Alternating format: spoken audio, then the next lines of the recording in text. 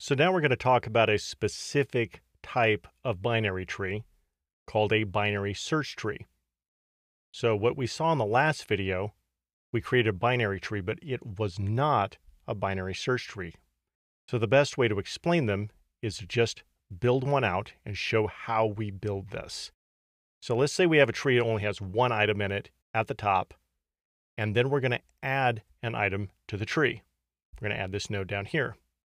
So with a binary search tree, if this new node at the bottom, the 76 node, if it is greater than the 47, it's going to go on the right. If it's less than, it's going to go on the left. And of course, 76 is greater than, so we're going to put it on the right.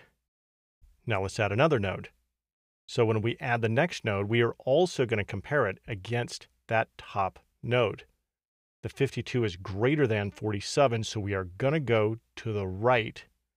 But because there's an item there to the right, the 76 node, we now have to compare that to the 76 node. And when the node is less than, we go left and we place it there. Let's just add a few more. 21, we always are going to start at the top. It is less than the 47. The spot to the left of the 47 is open, so we're going to place it there. 82, we're going to compare it to the 47, go right. Compared to the 76, we're going to go right again, and that spot is open, so we place it. 18 is less than 47. We go left. It is also less than 21. We go left again. That spot is open. We place it.